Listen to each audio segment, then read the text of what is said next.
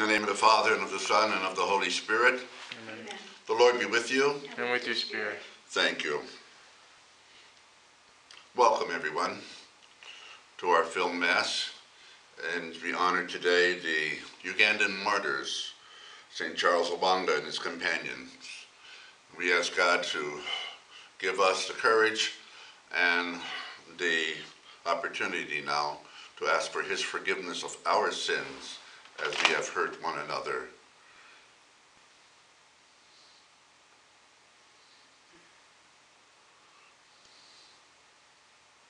Jesus, you are the true light of the world. Lord, have mercy. Lord, have mercy. Jesus, you are the hope of us sinners. Christ, have mercy. Christ, have mercy. Lord Jesus, you are the salvation of the just. Lord, have mercy. Lord, have mercy. And may Almighty God have mercy on us, forgive us our sins, and bring us to everlasting life. Amen. Let us pray. O God, who have made the blood of martyrs the seed of Christians, mercifully grant that the field which is your church, watered by the blood shed by St. Charles Lwanga and his companions, may be fertile and always yield you an abundant harvest. Through our Lord Jesus Christ, your Son, who lives and reigns with you in the unity of the Holy Spirit, one God, forever and ever. Amen.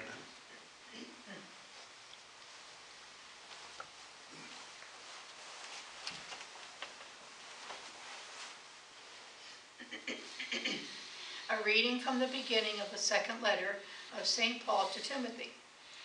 Paul, an apostle of Christ Jesus, by the will of God, for the promise of life in Christ Jesus, to Timothy, my dear child, grace, mercy, and peace from God the Father and Jesus Christ our Lord. I am grateful to God, whom I worship with a clear conscience, as my ancestors did, as I remember you constantly in my prayers night and day. For this reason, I remind you to stir into flame the gift of God that you have through the imposition of my hands. For God did not give us a spirit of cowardice, but rather of power and love and self-control. So do not be ashamed of your testimony to our Lord, nor of me, a prisoner for your sake, but bear your share of hardship for the gospel, with the strength that comes from God. He saved us and called us to a holy life, not according to our works, but according to his own design, and the grace bestowed on us in Christ Jesus before time began, but now made manifest through the appearance of our Savior, Christ Jesus, who destroyed death and brought life and immortality to light through the gospel, for which I was appointed the preacher and apostle and teacher. On this account I am suffering these things, but I am not ashamed, for I know him in whom I have believed, and I am confident that he is able to guard what has been entrusted to me until that day. The word of the Lord. Thanks be to God. To you, O Lord, I lift up my eyes. To you, O Lord, I lift up my eyes. To you I lift up my eyes, who are enthroned in heaven.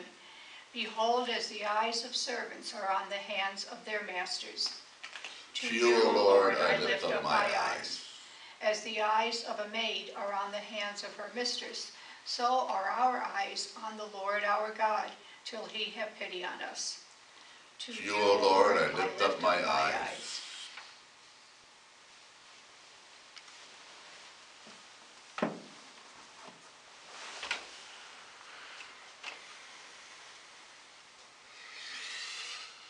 The Lord be with you. And with your spirit. Reading from the Holy Gospel according to Mark. Glory to you, O Lord.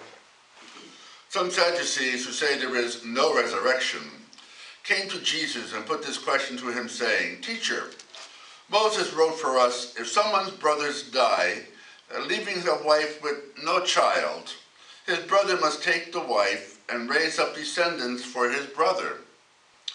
Now, there were 7 brothers. The first married a woman and died, leaving no descendants. So the second brother married her and died, leaving no descendants. And the third likewise. And the 7 left no descendants. Last of all, the woman also died. At the resurrection, when they arise, whose wife will she be? For all 7 had married her. Jesus said to them, "You are misled, because you do not know the scriptures or the power of God. When they rise from the dead, they neither marry nor are given in marriage, but they are like the angels in heaven. And as for the dead being raised, have you not read in the book of Moses, in the passage about the bush, how God told them, 'I am the God of Abraham, the God of Isaac, and the God of Jacob'? He is not the God of the dead, but of the living. You are greatly misled." The Gospel of the Lord. Praise to you, Lord Jesus Christ. Today, very briefly, we'll focus on three avenues of spiritual growth and development. First of all, the celebration of, or commemoration actually, of the death of the Ugandan martyrs. Secondly, the advice that Paul was given to Timothy, who was a young bishop at the time. And of course, the words of Jesus in his confrontation with the Sadducees today in regarding the issue of the resurrection. There was an opportunity for a priest, and he was making some stands in the basement of the church with his parishioners, and he himself wanted to get into it. So he got up on a ladder, and he started nailing some paneling to the wall and nailing. And a little boy comes by, and the priest sees him and says, "Hello, Johnny, how are you?" "Good." "You know, is there anything I can do for you?" "No." So he goes back, and Johnny's still there, looking, watching at him. "You have anything to say?" Or "No." He goes back nailing. Finally, he turns around and says, "Johnny, what are you doing here then?" He says, "Well, I'm just waiting to hear what a priest says when the hammer hits his thumb." Well, there'll be a lot of pain, and I'm sure there'll be some type of expression, but nothing compared to the martyrdom of Saint Luanga and all of his companions. Their terrible deaths. But yet, as we have heard, the blood of the martyrs is the seed ground of Christianity. And so again, they have contributed to the growth of the church even in Uganda today. And they stand as heroes and martyrs to the Christian people of Uganda today, the church today. In the first reading today, we hear St. Paul trying to tell Timothy, don't worry about trying to be an authority figure. You have the Word of God. You have the power of God. You received it from my hands. You are the bishop. He was younger, and he had to shepherd all of these other people who were much older and supposedly wiser than the young bishop. And St. Paul is trying to exhort him, don't be afraid. He says, go forth, preach the word, proclaim the gospel, build the church. He says, and even if you suffer, as I am suffering myself, because I'm on my way to Rome and I'm going to be executed as well. He knew that. That would be the end of the line for him as an apostle of the Lord. So he's encouraging St. Timothy to continue his good work, even though it is suffering. And in the gospel today, Jesus is confronted by the Sadducees. Now, the question they asked Jesus is a false question about the resurrection of whose wife will she be after 7 brothers had married her, and then the wife died. The poor thing, after 7 husbands, she passed away too. But anyhow, it was a false question because they did not believe in the resurrection. And they were hoping that Jesus would respond to that question so that they can ridicule him. They did not believe in the resurrection of the dead. To them, to the Sadducees. Now the Pharisees did believe in afterlife, but the Sadducees did not. That group of the Sanhedrin did not believe in an afterlife. Everything was here and now. God's love, God's graciousness, God's gifts, God's punishment, everything was here. And so it was a false question But yet Jesus still responds to it in a different way, saying, you're misled. Clear your minds. There is a resurrection, and there will be celestial beings like angels in heaven. And he pretty much puts that to a close. So today then, let us who continue to proclaim the kingdom of God, even though we may sometimes hit our thumbs with a hammer and not do the right thing, or sometimes we say the wrong things, or we think we're not worthy to continue to proclaim God's goodness and his scriptures and the Holy Gospel, do it. And if we suffer, so be it. The martyrs suffered, Timothy, Paul suffered, Jesus suffered, and so will we. If we suffer for what we do, then there will be success in our work. And I invite you to stand now together.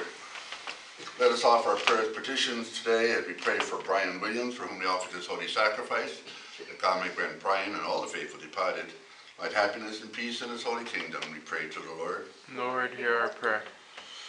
For our Holy Father Francis and our Bishop Joseph, and all who lead us in the church, that God may grant them the wisdom and holiness of their office. We pray to the Lord. Lord, hear our prayer. For all the sick and the suffering, the hungry, the homeless, the homebound, their caregivers, all of those who have been forgotten by society, or abused by society, or abused by those for whom they trusted, we pray to the Lord. Lord, hear our prayer. For an end to the Corona-19 virus, that God may place his healing hand upon this world and bring this terrible disease to an end. We pray to the Lord. Lord, hear our prayer. And also that God may send his holy angels to our cities, that they may continue to bring peace, love, prosperity, instead of violence and hatred and destruction. We pray to the Lord. Lord, hear our prayer. For your own special needs,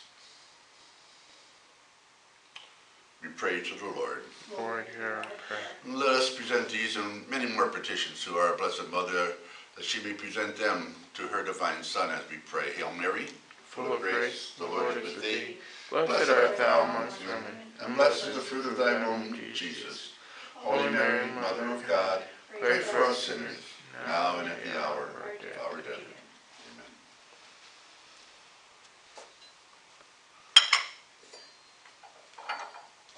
By the mystery of this water and wine, may we come to share in the divinity of Christ, who humbled himself to share in our humanity.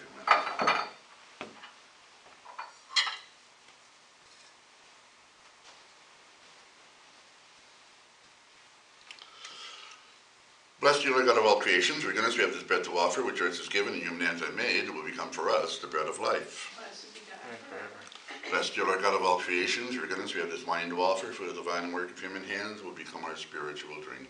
Blessed be God For forever. God, we ask you to receive us and be pleased with the sacrifice we offer you with humble and contrite hearts. And Lord, wash away my iniquity and cleanse me from my sins.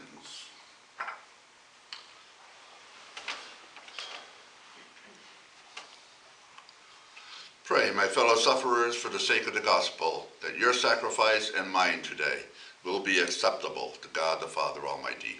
May the Lord accept my Sacrifice at your hands, for the praise and glory of his name, for our good and for all the soul of the church. We offer your sacrifice, O Lord, humbly praying that, as you granted the blessed martyrs grace to die rather than sin, so you may bring us to minister at your altar in dedication to you alone, through Christ our Lord. Amen. The Lord be with you. And with your spirit. Lift up your hearts. Let Let us give thanks to the Lord our God. It is right and just. Truly right and just, our duty and our salvation always and everywhere to give you thanks, Lord, Holy Father, Almighty and eternal God.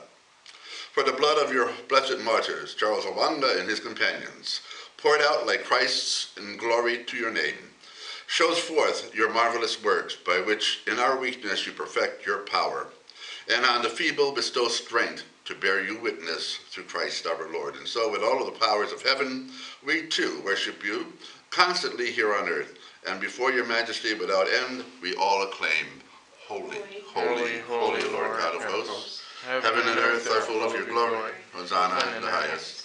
Blessed is he who comes in the name of the Lord. Hosanna in the highest.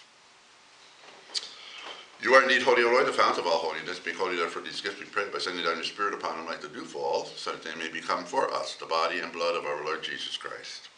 At the time he was betrayed and entered willingly into his passion, he took bread, and giving thanks, broke the bread, gave it to his disciples, saying, Take this, all of you, and eat of it, for this is my body, which will be given up for you.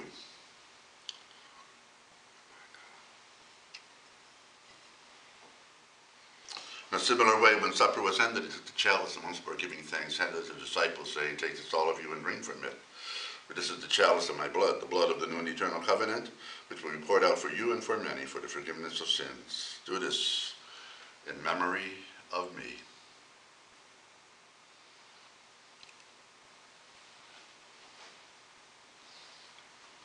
The mystery of faith. We proclaim your death, O Lord, and profess your resurrection until you come again. Therefore, as we celebrate the memorial of his death and resurrection, we offer you, Lord, the bread of life and the chalice of salvation, giving thanks that you have held us worthy to be in your presence and minister to you. Humbly we pray that, partaking of the body and blood of Christ, we be gathered into one by the Holy Spirit.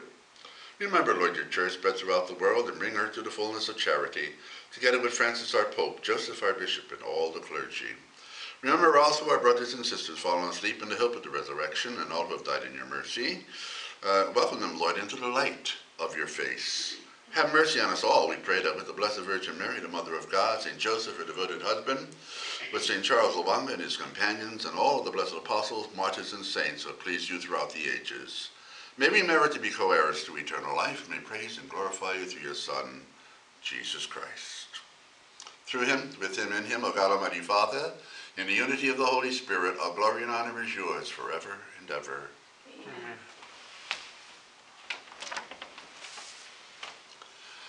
In union with all the holy martyrs, living and deceased, we pray as Jesus taught us. Our Father, who art in heaven, hallowed be thy name.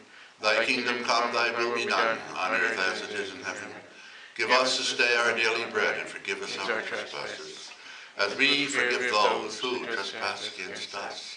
And lead us not into temptation, but deliver us from evil. Deliver us, Lord, we pray, from every evil, and grant us peace in our days. In your mercy keep us free from sin, and protect us from all distress, as we await the blessed hope and the coming of our Savior, Jesus Christ. For the kingdom, and the power, and the glory are yours, now and forever. Lord Jesus Christ, you said to your apostles, Peace I leave you, my peace I give you. Look not on our sins, but on the faith of your church, and graciously grant her peace and unity in accordance with your will, who live and reign forever and ever. Amen. The peace of the Lord be with you today. And with your spirit. Let us share that peace with one another, with our cities in distress, and with the whole world. Lamb of God, You take away the sin of the world, have mercy on us. Lamb of God, you take away the sin of the world, have mercy on us. Lamb of God, you take away the sins of the world, grant us peace.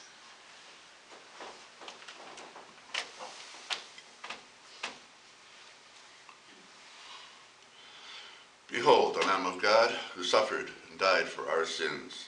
Blessed are we today, who are called to the supper of the Lamb. Lord, I am not worthy that you should enter under my roof.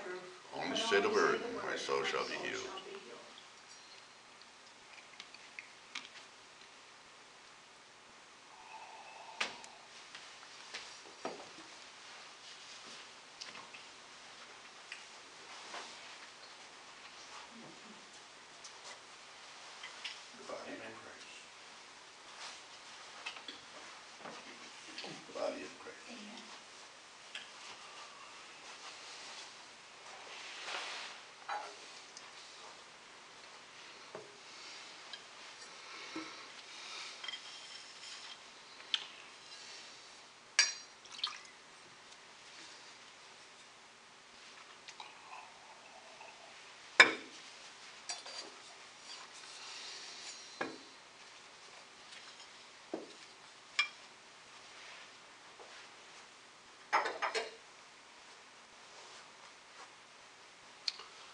Let us pray. We have received this divine sacrament, O Lord, as we celebrate the victory of your holy martyrs, Charles Lwanga and his companions. May what help them to endure torment may make us, in the face of our trials, steadfast in faith and in charity, through Christ our Lord. Amen. The Lord be with you. And with your spirit. The Almighty God bless us all. The Father, Son, and Holy Spirit. Amen. The Mass is ended. Let us go in the peace and love of Christ. Thanks be to God.